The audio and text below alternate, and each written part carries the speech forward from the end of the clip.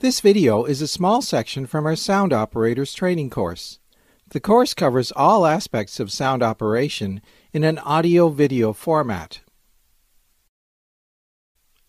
Learn more about our training materials in the training section on our website, www.electrosystems.com.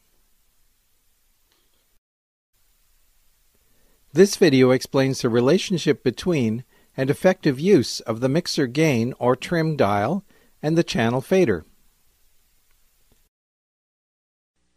We'll start with the gain and channel fader. Each input channel on a mixer has a gain dial, sometimes called trim, at the top, and a channel fader or volume control at the bottom. These two controls work together. You will notice that on the fader, the numbers start at infinity at the bottom and decrease as you move up the scale. This is because the fader actually acts as an attenuator. The 0 on the graph represents no attenuation. As you move the fader down, it decreases the volume by increasing the attenuation. The numbers refer to decibels of attenuation. The 10 below the 0 means that you have attenuated or reduced the gain by 10 decibels. By the time you get to the bottom, you have reached infinite attenuation, which means there will be no volume. The 10 above the 0 means you have added 10 decibels of gain.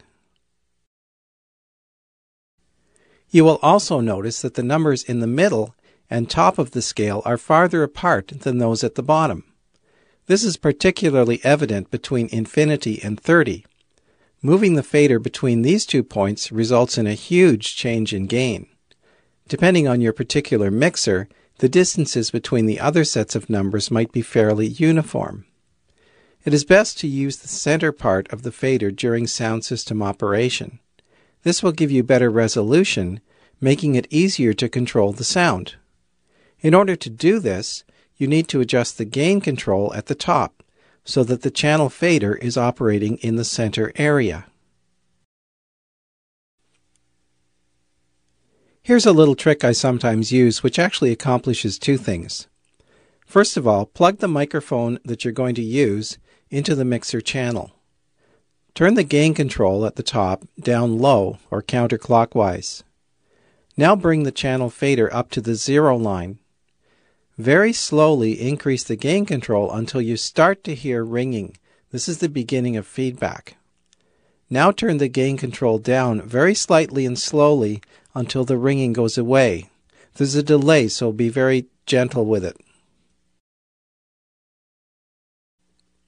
Once this is completed, you will probably find that operating with the fader around 10 to 15 decibels below 0 will provide a comfortable level of sound. This is a perfect range to be in. You have also set your limit to 0 decibels. This helps you too because you know that 0 is the approximate safe limit before feedback. If you need to get the maximum amount of gain from this channel, you need to be very careful as you approach or exceed the 0 level.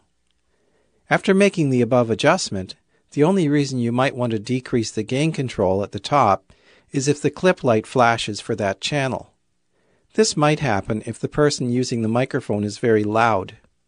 Once the gain control is set for a particular type of microphone, you are not likely to need to change it again. Learn about all your mixer controls and how to use them effectively with our Sound Operators training course.